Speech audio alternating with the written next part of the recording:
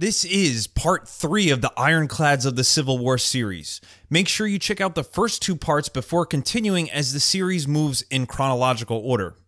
What led us to where we are now? Well, the first parts were about the creation of the American ironclads for the Civil War, the USS Monitor and the CSS Virginia, the Virginia also going by the more popular name, the Merrimack. In part 3, we are going to get into the first voyage and the battle between the 2 new superweapons and how these amazing vessels left their lasting mark on history. Sit back, relax, and take in part 3 of Ironclads of the Civil War. Hello and welcome to the Spark History Show, where we bring history to light.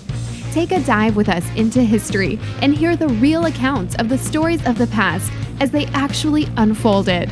Explore with us as we shine some light on the amazing events that shaped our world into what we have today.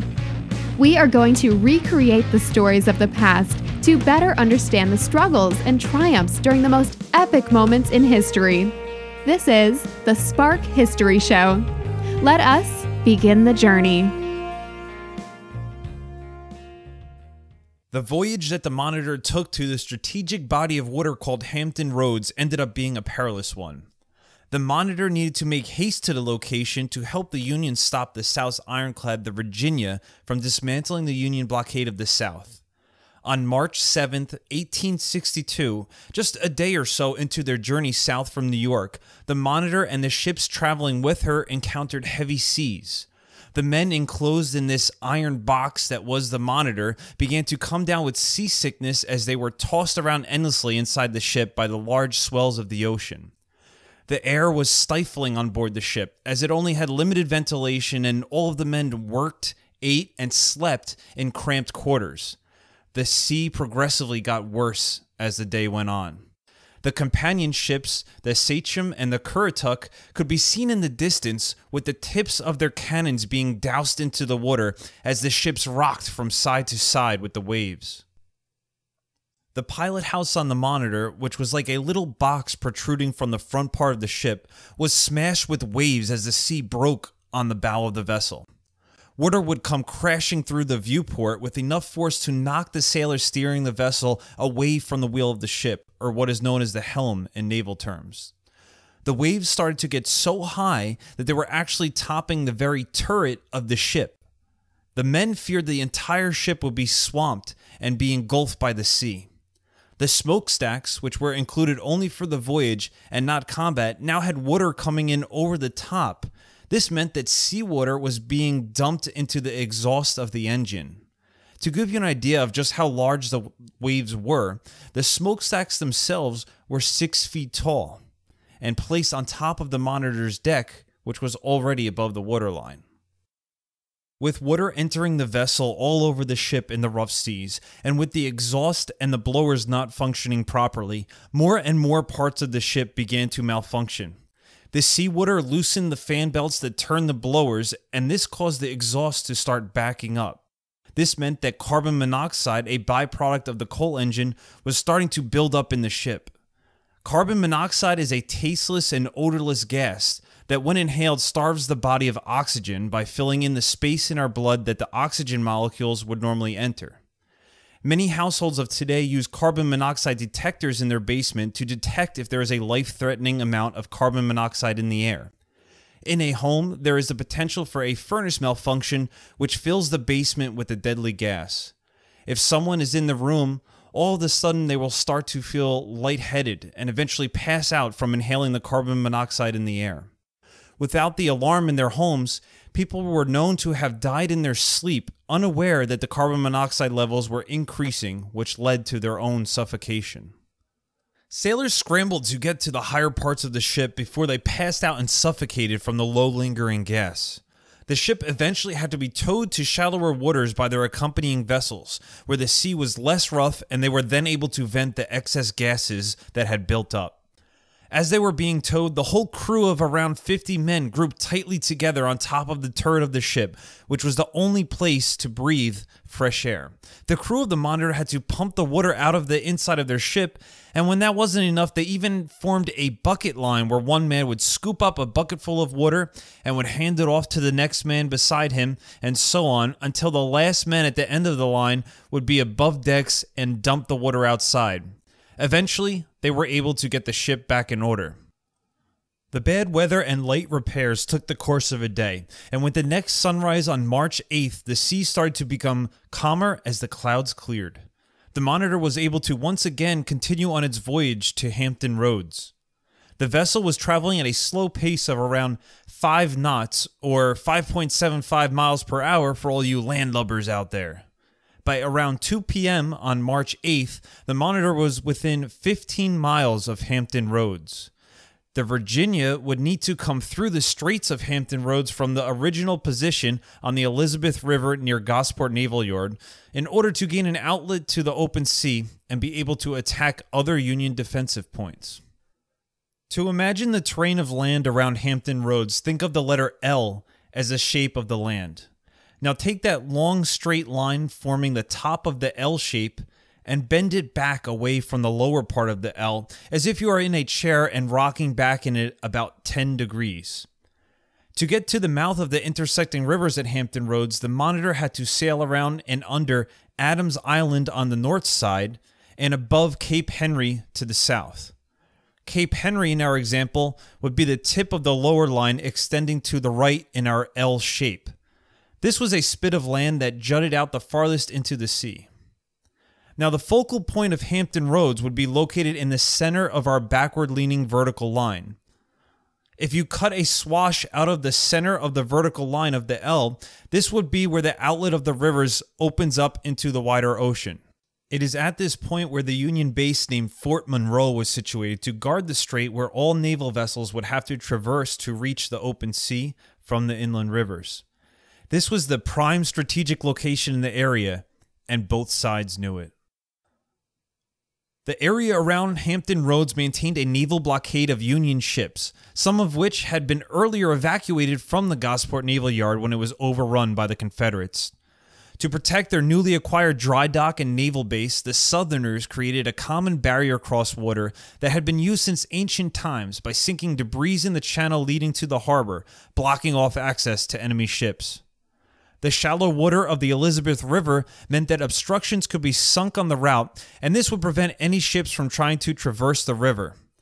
Normally, in a river you have a channel that is dug out near the center where the water can be made the deepest. This allows larger vessels to be able to traverse river passages without running aground or striking the bottom. To the sides of this channel or pathway in the center, usually marked with buoys, the depth of the water would gradually be reduced more and more moving towards the shoreline and edge of the river. By planting debris in the channel, if the enemy tried to go through the shipping channel, they would crash into the debris and be unable to pass. If they tried to go around the channel, they would run aground along the shallow banks of the river. Either way, they would be left potentially immobilized and vulnerable. When the Virginia was nearing completion, the Confederates went and cleared the debris ahead of time so that the Virginia could steam out of the river and towards the sea. To get towards the open ocean, the Virginia had to steer through a body of water called Hampton Roads, where multiple rivers met into a body of water before running into the ocean. It is in this setup around the strategic Hampton Roads area that a great naval confrontation was bound to occur. For the Virginia to get out to the open ocean and then have the potential to head towards the Union capital in Washington, D.C., it would first have to break the Union blockade and then get past Fort Monroe before reaching an outlet to the ocean. The Confederate Secretary of the Navy envisioned the Virginia not only destroying the blockade, but also of sailing up the Chesapeake and then Potomac River and destroying the important bridges to the Union capital in Washington, D.C. It was also realized that if the Virginia could make it to the open sea, she could even head to New York City and take on the Union deep within her own territory. Such a blow to the Union could make a peace treaty a more acceptable proposition to the North and enable the sustained existence of a Confederate States of America. For the Monitor, the area around Fort Monroe had increased in significance because it is where Union generals wanted to launch their offensive on the important strategic Confederate capital of Richmond, Virginia. Richmond was declared the Confederate capital in May of 1861 after it was transferred from Montgomery, Alabama, where it had originally been when the Confederacy initiated. Being in Virginia and so close to the Northern Territories, it made it an even more enticing target for the Union than the previous capital. With the rivers and nearby land controlled, the North could bring in troops by boat and use Fort Monroe as a staging point for an invasion of Richmond. While the Monitor had been rushing south towards Hampton Roads, the Virginia had departed from Gosport and was making its way along the Elizabeth River. At 11 a.m. on March 8th, a signal gun had been sounded to mark the departure of the Ironclad for battle. People from all of the nearby towns proceeded to travel along the banks of the river to try and grab a seat for the spectacle that was about to unfold. Men, women, children, they all marched to the shores of the river to catch a glimpse of this amazing new machine. The first voyage of the American superweapons had become a spectator affair. The Confederate Army forces also headed to the waterfront to see this new mechanical contraption in action. There were several escort ships for the Virginia that would also assist in the upcoming battle. Other steamships ran alongside the Virginia as it traveled through the river, such as the Raleigh and the Beaufort, which were smaller steamships compared to what the powerful Union Navy fielded. The Beaufort also assisted the Ironclad with navigation through the river with a tow line. In this way, they could more easily steer the ship than the Virginia's rudder trying to work in the shallow waters. Captain Buchanan of the Virginia already had his plans for attack. They were to take on the ships Cumberland and Congress anchored outside of Newport News, Virginia. These would be their first targets in the blockade as they exited the Elizabeth River into the large body of water of Hampton Roads. This is where all of the rivers we had spoken about earlier came together to form a large open body of water like a bay. Confederate intelligence had stated that the USS Cumberland had a powerful 70-pound cannon on board the ship that had the potential to penetrate the Ironclad's armor. Buchanan's thought was to ram the Cumberland instead of engaging in a long, drawn-out series of broadsides with the ship that might enable the Cumberland's cannon to penetrate the Ironclad's armor. The Virginia had been fitted with a ram at the bow for just such a purpose, and Buchanan wanted to test just how effective it could be. On March 8th, the Virginia made its way into the open water around Hampton Roads, leaving behind it the Elizabeth River. Coming out into the open under full steam, the men on board the Virginia could see the USS Cumberland and the USS Congress at anchor to their northwest in a protective stance, guarding the mainland of Newport News, Virginia. Two more Union naval ships, the Roanoke and the Minnesota, were farther off on their right side to the northeast, guarding the position around Hampton Roads and Fort Monroe. Captain Buchanan of the Virginia was ready to initiate his plan. He gathered the men from the ship around him on the gun deck and spoke to them of the honor and obligation that they had to do their duty as members of the Confederate Navy. The drummer then began to beat to quarters. Brum-da-dum, brum-da-dum, brum-da-dum-da-dum. Everyone hurriedly split off into their battle positions and brought their stations to the ready. It was time for war. Buchanan had his ship steer west and directly towards the USS Cumberland. The plan was to charge in and engage the Cumberland and the Minnesota before the ships near Fort Monroe could reach them in aid. The engine in the Virginia was powering full steam ahead towards their targets. From the Virginia, the men strained to see the status of the Union ships. Not fully prepared for an engagement on this day, the Union ships were seen with their clothes that had been recently washed, still drying in the air along the sides of the ship. The lifeboats were lowered down into the water and had been ferrying people to and from shore. As the iron monster began to bear down on them, sailors on the Cumberland began to take notice. The clothes were quickly torn down. The lifeboats were locked back into their proper position. Signal flags flew up the masts of the ship to inform the other members of the Union Navy that the Virginia, or what they called the Merrimack, had arrived. Men peeked out of the gun ports to gain a closer view of the Merrimack as it bore down on them. None of the men had ever before seen such a contraption of iron and weaponry traversing the water. Seeing the signals from the other ships, the Roanoke and the Minnesota also started to make preparations for battle. In a short while, smoke started spewing out of their smokestacks as they prepared as quickly as possible to get under steam and underway. Ships in this time didn't just have a throttle to a gas engine like we do today, where they could instantly head off at full speed. On steamships, the boiler would have to be lit, fuel would have to be added, and then the fire inside the furnace would have to heat up water hot enough to create steam that would then be used to power the ship. The process took some time to complete, and in the meantime, the Virginia was bearing down on the Cumberland. As the Virginia traveled north, civilians from the south gathered on the shores around the Confederate weapons batteries that protected the mainland and cheered away as they saw their mighty superweapon power on towards the Union forces. The Ironclad had developed an audience.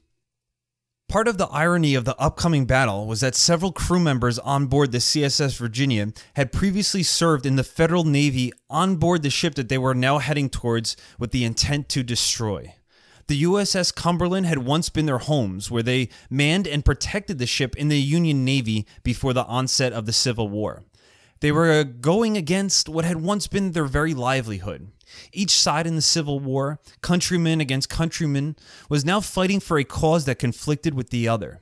With their views and beliefs now conflicting with the Union Navy they had once protected with the onset of the Civil War, they were pitted against the ship and the Navy that they had once fought with their lives to defend. When Buchanan and the Virginia turned west to take on the enemy ships, it was about 1:30. By 2 p.m., they were within firing range of the Cumberland. The first shots were fired by a small tug called the Zouave on the Union side, and from the Beaufort on the Confederate side, who fired before receiving orders to do so. I guess they were so anxious to get into battle, or maybe they just wanted their name to be first in the history books.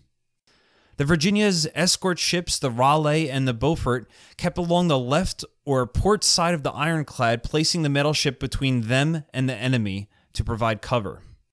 The Ironclad herself was focused on her mission and did not open fire on the other smaller Union escort ships, as they were focused on meeting their main target, the warship Cumberland.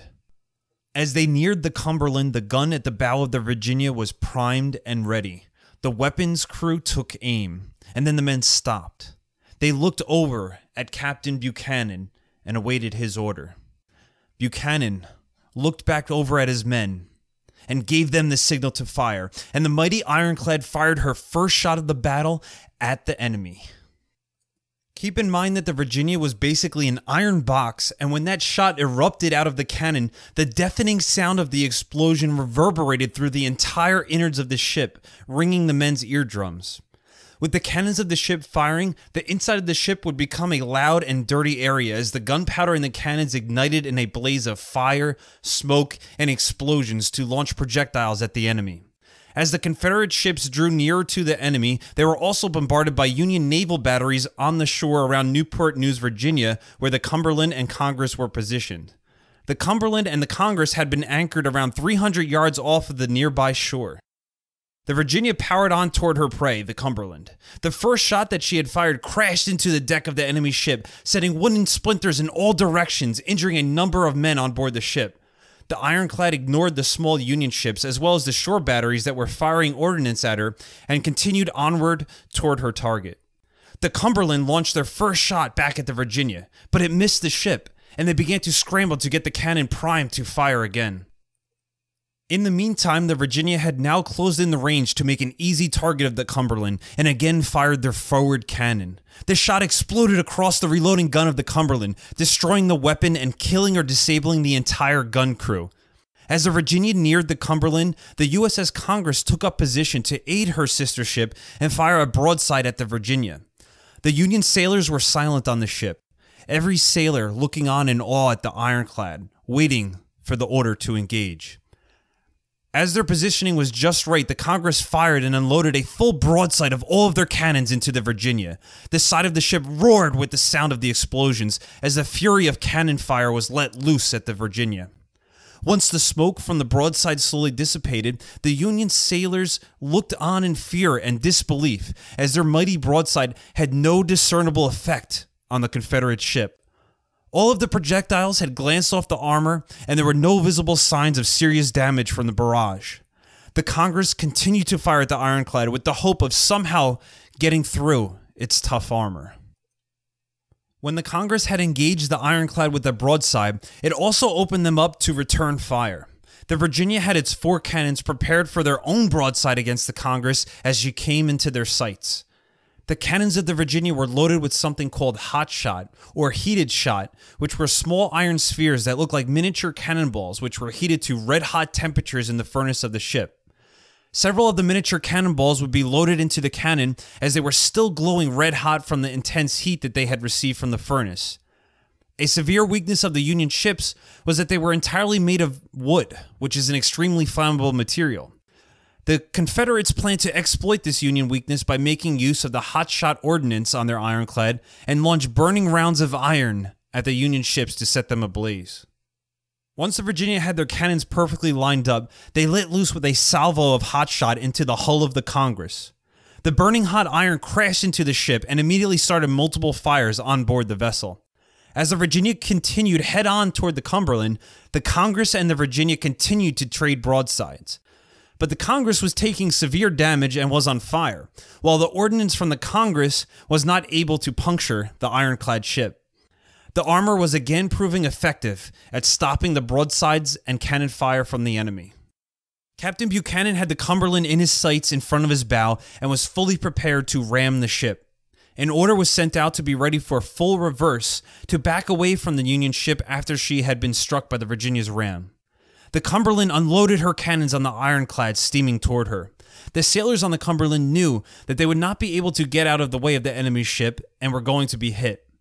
They fired and reloaded as fast as they could, but the shells would either glance off the angled sides of the Virginia and fly into the air behind it, or they would thud into the enemy ship and then drop down into the sea, spitting steam as the ordnance, burning hot from the explosion of the cannon, fell down into the cool water below. Each of the rounds that hit the Virginia would echo through the ship as if you were hitting a stick on the side of a tin pail. It must have been pretty intense for the men of the ship, knowing that at any moment one of those shells could find a weak point in the armor and punch through, ending their existence. For the time being, the Confederate sailors were safe, as the armor held and the enemy shots were having minimal impact. The Cumberland was able to destroy the flagstaff and smokestack of the Virginia, but not damage any critical components of the ship. The Virginia was traveling at a speed of 6 knots and was almost at the side of the Cumberland, charging through the heavy enemy fire. The smoke from all the cannons blocked a clear line of sight, and then boom! The forward ram of the Virginia smacked into the Cumberland, shredding the timbers of the hull and driving deep into the ship. The ram opened a hole about 7 feet in diameter in the Cumberland, below the waterline, and water began to flood into the lower compartments of the ship. The Virginia had already thrown their engines into reverse, trying to depart from the now doomed Cumberland. No ship would be able to survive after such a large breach below the waterline. The men on the Cumberland had prepared for the incoming ram and maintained their positions on their guns, continually firing at the Virginia at point-blank range now that she was lodged into their ship. The Virginia was having trouble pulling away, as the ram was securely lodged into the enemy ship. Her armor continued to hold true, and she was able to take the fire from the enemy ship, as well as return some of her own. While the Confederates continued to try and break free, the Cumberland began listing toward the opening in her hull, clamping down even more on the Virginia as the Cumberland tilted more and more on top of the Virginia's bow, driving it downward. If the Virginia was not able to break free, the weight of the Cumberland sinking might pull the entire ship down with the doomed vessel. In the rush to construct the Virginia, there had actually been a defect in the ram where it was cracked when trying to be installed, and the damage was left unrepaired. This turned out to be both a good and bad oversight.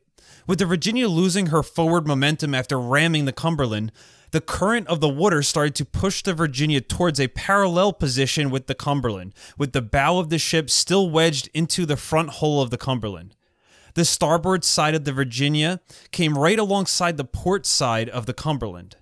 This motion created quite a bit of torque on the ram head, and coupled with the full reverse of her engines, the Ironclad was able to break free from the sinking Cumberland. The problem was that the ship broke free by having the ram itself split into two and break away from the hull of the Virginia where the defect was located. This left behind the mighty ram that the Confederates had envisioned would plow through the entire Union Navy. But the loss of the ram enabled their vessel to be able to pull away from the Cumberland and not be brought down to the depths with her. The good part was that they would not be sinking due to being stuck in the Cumberland and still maintained their fully effective cannon broadsides. The loss of the ram ended up working out all right for them. Large ships usually don't instantly sink once they have been dealt a severe blow. They slowly fill with water and gradually descend into the abyss of the ocean as their pumps can't overcome the ever-increasing amounts of water flowing into the damaged hull. Eventually, the added weight of the water compromises the buoyancy of the ship and it sinks. The Cumberland and Virginia continued to trade volleys of cannon fire with one another as the Virginia maintained a position parallel to the Cumberland. The engagement was fierce and bloody for the Cumberland. The men of the ship were being torn to bits with the point-blank volleys of cannon fire from the Ironclad as they continued to fight as their ship quickly took on more and more water. The Cumberland's crew continued to fight with honor, knowing of the immediate threat that the Ironclad presented to the Union, and did anything they could to somehow damage the ship in the time they had left before their own vessel sunk. No matter how many shots were fired, they just couldn't penetrate the Virginia's strong iron armor. The Cumberland continued to list and slowly sink deeper into the water. For half an hour, the cannon fire between the ships continued, barraging each other with shells and shrapnel. Disabled and injured men who had been brought to the medical facilities below decks on the Cumberland began to drown as the water level increasingly filled the hull of the ship. Eventually, the ship reached a point where there were barely any cannons left operational and undamaged, or even enough of a crew to man them. Captain Morris of the Cumberland made the call that no captain ever wants to hear come from his own lips. Abandon ship. The time was around 3:45 p.m., and the Cumberland was to be left to the sea. Although the Union shots had not been able to penetrate the armor of the Confederate ironclad, they were able to severely damage 2 of the 12 cannons on board the Virginia by managing to hit into the gun ports of the ironclad. These were the small window-like openings that the ship used to present their guns and fire at the enemy. The components on the outside of the ironclad, including the lifeboats, the anchor, and the deck railings, were all completely obliterated. A few of the men inside were injured during the battle, but the ship itself was still ready to continue the fight. Now that the first threat was dealt with, Buchanan and his men regained their composure to turn and confront the USS Congress. Due to the positioning of the ironclad, when they rammed the Cumberland, the ship was now facing towards the James River or the northwest area of Hampton Roads. They quickly got up to steam by heading up towards the James River a bit and then started a long and slow turnaround to face the enemy. The shallow waters meant that the bottom of the ship dragged along the bottom of the channel, further hindering their slow turn. The Congress now had to prepare for their inevitable engagement with the ironclad. At first, there was a feeling of confidence. No less than 3 other Union warships were en route to the Congress's location to aid in the upcoming battle. The Congress herself was on fire but still able to put up a fight. As the Union crew watched the ironclad turn around and set course for their ship, the members of the Congress also saw a contingent of ships under the Confederate commander John R. Tucker breaking through the fire from the shore batteries at Newport News to assist the Virginia. 2 of the ships were able to make it past the barrage to take up position behind the Virginia. Now, as this was occurring, the Union ships that had been coming to aid the Congress managed to slowly run aground one at a time en route to the Congress in the shallow channels of Hampton Roads and were stuck in place. Effectively taken out of combat, they were just stuck aground too far away to do significant damage upon the enemy with their cannons. The Congress had signaled for another ship, the Zouave, to assist by helping to tow her to shallow waters, hopefully escaping the Virginia's pursuit. By around 4 p.m., the Virginia had taken up a position behind the Congress and began to fire at the Union ship as it tried to reach the shallows where the Virginia hopefully could not pursue. Shots from the Virginia blasted away at the stern of the frigate, taking out the rear-facing guns and causing fires to erupt. The Virginia closed in to a range of around 200 yards, guns blazing. The Zouave and the Congress had iron shells raining down on them. The Congress was left with no way to defend herself, with no rear-facing cannons left operational and fires scattered throughout the ship. While the Congress was moving away from the Virginia, the crew had misjudged the depth of the water and ended up running the ship aground. The entire stern of the Congress was laid to ruin by the Confederates' broadsides. For nearly an hour, the Virginia pounded away at the Congress. The Confederate ships under John R. Tucker also arrived on the scene and assisted in the attack on the Union ship. The Congress had no hope to survive the engagement and made the decision to surrender. The mighty Congress lowered her colors and raised the white flag, which in naval terms allowed all the surrounding ships to see that the Congress had capitulated. The Zouave cut away the tow lines to the Congress and made fast for the sister Union ships that had also run aground, leaving behind the lost Congress. The Confederate ships Raleigh and Beaufort moved alongside the Congress to accept the surrender and take prisoners. The next events help highlight the sad truth of war. The Union soldiers on the nearby shoreline decided to disregard the fact that their fellowship had surrendered and the standard maritime engagement protocol that it invoked, which would allow the Confederates to commandeer the surrendered ship and take the crew as prisoners. This was to enable a sense of humanity during war so that wounded and prisoners on both sides could be afforded a chance at life rather than be mercilessly destroyed by their enemy. The Union soldiers on the shore, some of which were men that had rowed to safety from the sinking Cumberland, took this opportunity for revenge and opened fire on the Confederate ships pulled up alongside the Congress. 3 of the shore batteries fired their cannons at the Confederates while sharpshooters lined the waterline, taking pot shots at the Confederate ships. The grape shot that was fired from the shore cannons tore into both the Confederate and Union ships, causing casualties on both sides. The Confederate ship Beaufort couldn't sustain the fire from the shore, and Captain Parker frantically blew into his whistle, signaling to all his men to make haste back aboard their ship from their boarding action on the Cumberland. Parker's men leapt back onto their ship, and with the prisoners and wounded that they had already extracted from the Congress, got underway as quickly as possible to get away from the firing of the shore batteries.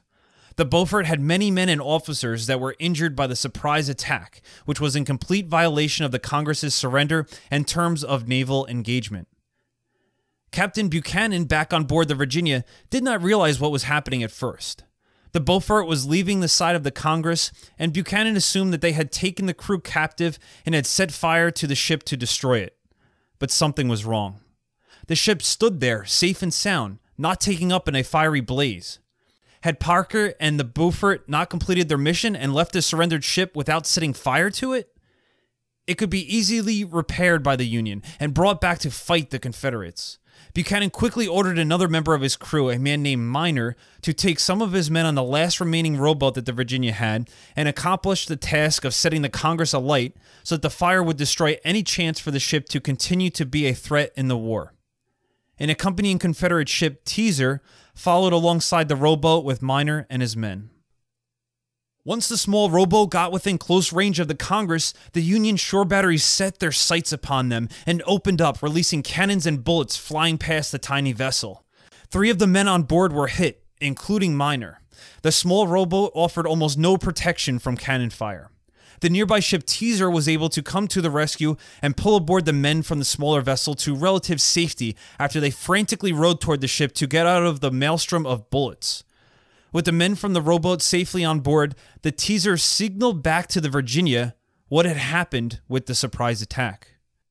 Receiving the message on the Virginia, Buchanan became enraged. His blood boiled that the Union troops disregarded the surrender and killed his men in this surprise attack. He yelled out, "Destroy that ship!" The Virginia threw fuel into their boilers. Smoke billowed out of the engines of the ship and into the air above, and the vessel moved to a firing position to the rear of the Congress. The Virginia opened up with broadsides of hot shot on the Congress, and flames began to shoot out of the ship as the burning hot iron shells burst through the wooden hull of the Congress. In his rage, Buchanan grabbed a rifle and proceeded to run to the top deck outside of the protection of the Ironclad's armor and began to fire at the 50 or so Union riflemen shooting back at the ship from the shore. His men warned him that he was needlessly putting himself in danger, but he ignored them in his anger, and this ended up leading to his own tragedy. One of the shots from a Union marksman caught Buchanan in his left thigh, knocking him out of commission. His men had to carry him back down below decks to safety.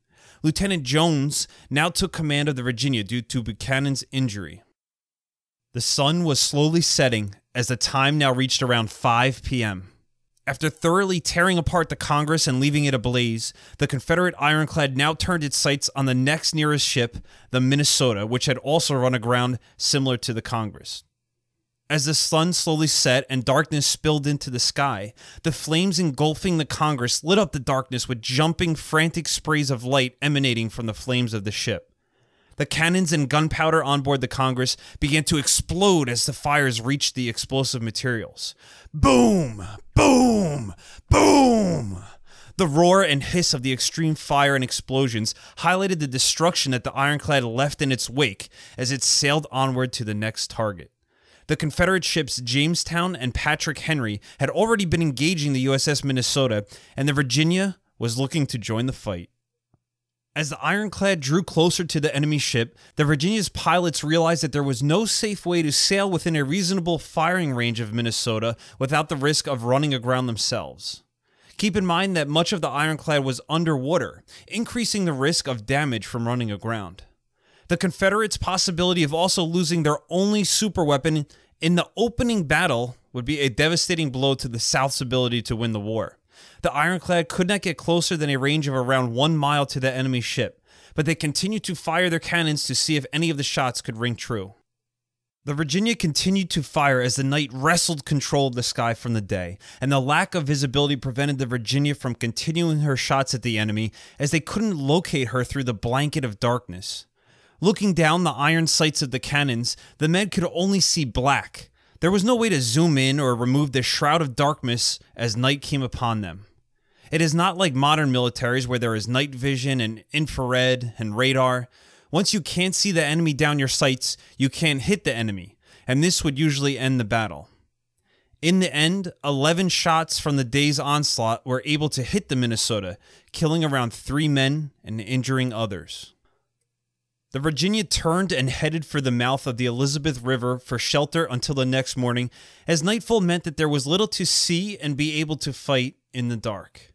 Once arriving in a safe position around 8 p.m. with the Confederate shore batteries of cannons at Sewell's Point near the mouth of the river protecting them, the ship set anchor and ended the day's battle. Behind them in Hampton Roads were the wrecks of 2 mighty Union warships, completely taken out of commission. On the Cumberland, which had been sunk by the Virginia, around 150 of the original 376 men were killed or wounded. The crew of the Congress suffered losses of 136 killed or wounded of the original 434-man contingent on the ship.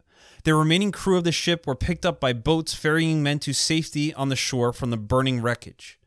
After the battle, the Confederate ironclad had only 2 men killed and 8 wounded of a crew of about 320. Think about how one-sided this fight was. In naval warfare of the time period, 2 wooden ships would usually blast away at each other for hours and suffer heavy casualties on both sides. The entire fleet of accompanying Confederate vessels had casualties reporting in of only 17 men. This compared to the Union Navy with around 286 casualties. The day of March 8, 1862, had been a complete, overwhelming victory for the Confederates. The Virginia had taken damage, but it was not enough to stop her from continuing the fight the next day. 2 of the cannons had the front, or what is known as the muzzle, shot off, disabling the devices. The front ram had been broken off when it crashed into the USS Cumberland. Although the Confederates could not manually review it at the time, there were no less than 98 indentations on the outside iron armor of the ship where enemy projectiles had slammed into the ship casemate and the iron armor had protected the ship. The battle that transpired over the day proved to all those watching just how effective a ship armored in metal could be, and it altered people's mindset for how ships of the future would be built. During the night, many of the crewmen of the Confederate ironclad stood on the decks watching the burning ship, the USS Congress, still ablaze way off in the distance. The occasional cannon shot would ring out, when one of the abandoned but loaded cannons of the Union ship would get caught up in the heat of the flames and ignite the gunpowder inside, launching the cannonball. Now imagine this setting. The night is dark. The Virginia is safely anchored near the land on the Confederate side of the river. A member of the Virginia's pilot crew is looking out far into the distance at the burning USS Congress. The light from the flames of the ship are stretching out across the water in front of the doomed vessel, dimly lighting the small waves in the water. All of a sudden, the pilot sees the outline of something moving through the darkness of the water near the ship. The dancing light of the fires only allows the outline to be visible as it breaks the rays of light emanating out from the ship. The pilot described it as seeing, and I quote, "a strange-looking craft brought out in bold relief by the brilliant light of the burning ship." End quote. The dark shadow moving into the scene in the night that the pilot had witnessed will turn out to be the USS Monitor coming directly to Hampton Roads to take on the Confederate Virginia and end her dreams of clearing the Union Blockade and dominating the U.S. Navy.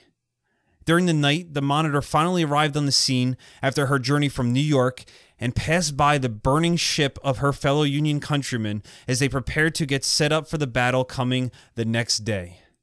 It must have been a sobering yet heart-pounding moment passing by the burning ship as the crew members of the Monitor knew that they would now be taking on the Confederate superweapon that had already caused so much damage to the Union Navy in Hampton Roads.